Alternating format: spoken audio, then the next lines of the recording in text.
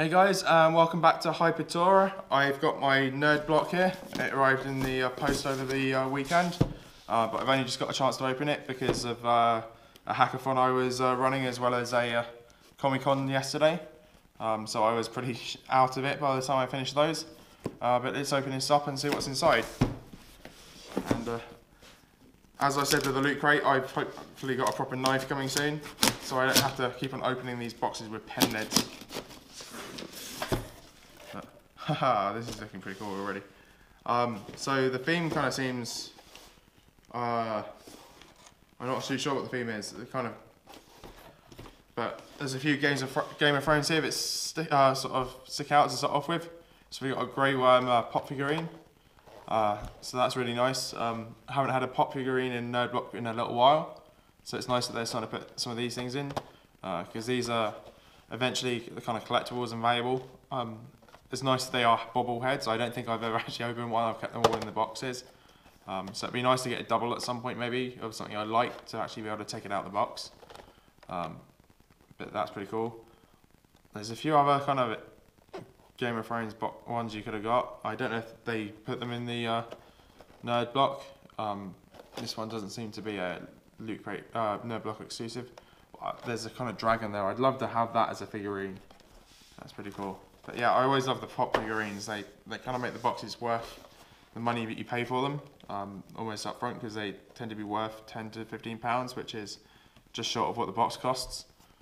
So we've got what looks to be a vinyl figure.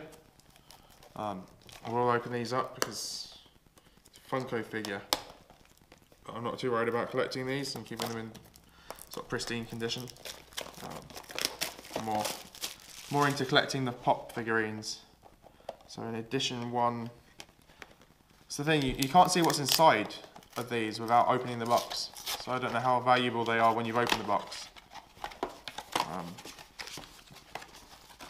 Yeah, so you get the kind of mystery bag inside with these. Yeah. So you got a nice little Game of Thrones figurine there, which is quite nice. So yeah, winter is coming. So some of you might enjoy that more than I did. That's an alright figurine. Not the best thing in the world, but it's alright. The next main thing that we have in every box: t-shirt.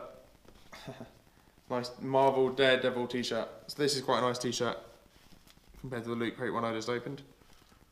So I love the black t-shirts. They don't show up dirt as much, and they're a lot more kind of natural to wear. Compared to that kind of pinky beige one I just had. So that's a pretty cool t-shirt. That's something I can wear every day. So I loving that.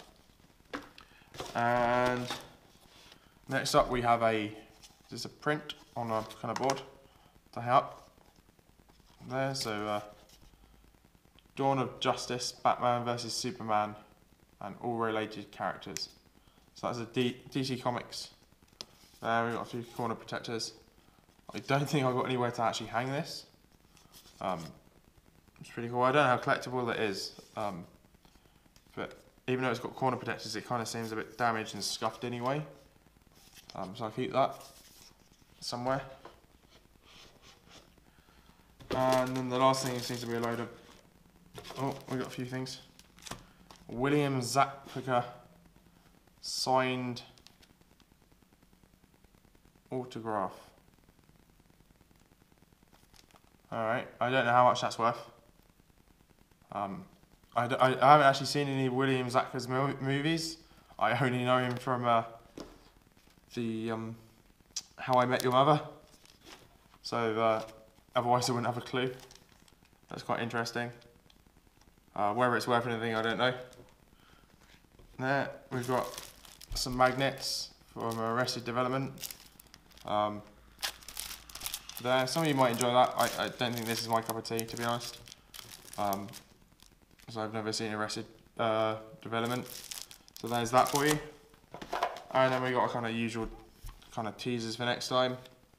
So April will be Weird Al Yankovic taking over Nerd Block, with also items from Family Guy and Archer.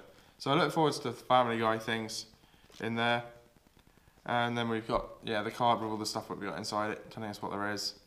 So Karate Kid autographs. So that's what it's from. I haven't seen Karate Kid, so.